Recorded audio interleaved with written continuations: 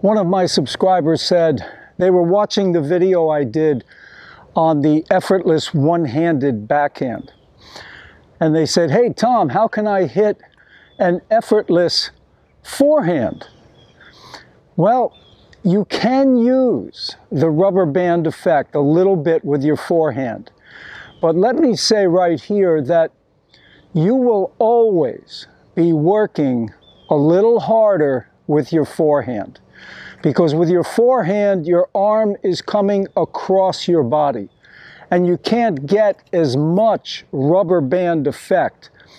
On the backhand, you can get a lot because you're stretching out that upper back, the shoulder area, and you're really pulling that rubber band. But with the forehand, you can't get as much. And because the arm is coming across the body, you're always going to be working a little harder. That's why I like the one-handed backhand so much.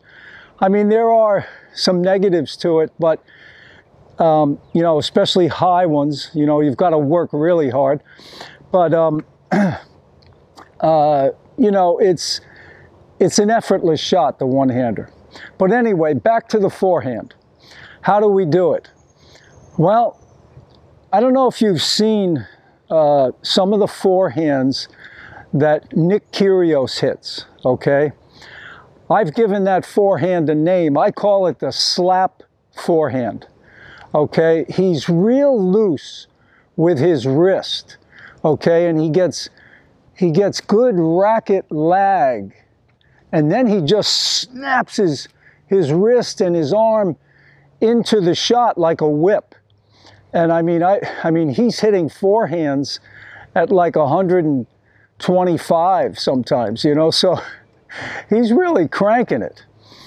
So anyway, how do you do it? Well, basically, first of all, you've got to practice this and be very talented to hit this shot consistently.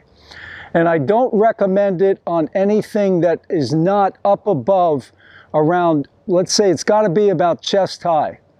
Chest high to shoulder height is going to be a good time to really use the slap forehand. So what he does is he's real loose in the wrist. He comes back and then he lays the racket back here a little bit. That's racket lag. And then he just snaps his arm into the shot. And you can get that rubber band effect because you're stretching it out right here. That's where you're stretching that lower arm out, the forearm, and then you just snap that forearm, and you've got to have a fast shoulder as well, and you're going to get that power. Okay, let's take a look in slow motion. Okay, the racket comes back relatively high. Okay, once I get to this point here, now the racket is going to drop slightly lower than the contact point. Right there. Now I'm swinging forward. Right there, the racket is lagging, slightly behind. Now from here, the wrist will snap right there and come across on the finish. You can see the position of my racket here. The wrist has fully snapped into the shot.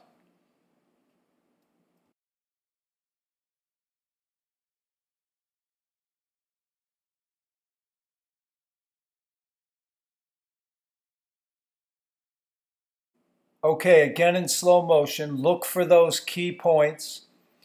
Racket comes back relatively high. I got to get that racket up. It's a slightly low to high swing, but almost straight across. Right now, the ball's up around chest high, so I'm going to come straight across. Again, you can see the racket is lagging here. The wrist is out in front. Snap it into the shot and come across on the finish.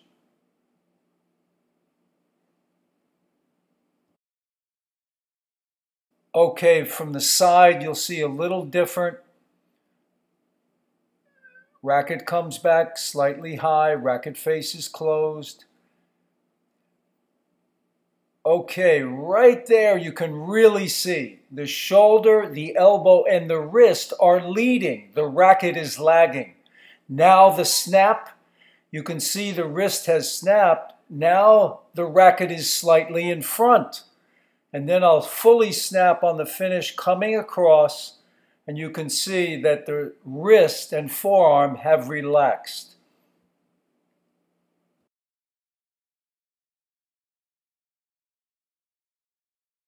Okay, one more in slow motion.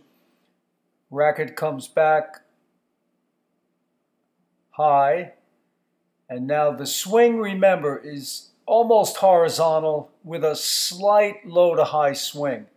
The more horizontal, the more power you're going to get. But remember, the ball has to be up around chest high, shoulder height.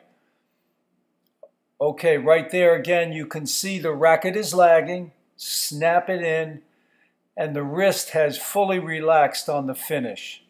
That's how you get effortless type power with your forehand. Okay, there you have it, the slap forehand. Remember, this shot takes a lot of practice, and I only recommend it on balls up in the shoulder height, chest high area. So because basically, you know, you've got to meet the ball perfectly, okay? You're basically coming almost straight across with a slightly, you know, low to high swing. But you're basically coming straight across, slightly low to high, and you're snapping that forearm and wrist into the shot. Please subscribe to the channel, give me a like, a thumbs up, share it with your friends, and post any questions or comments below. All the best and happy hitting out there.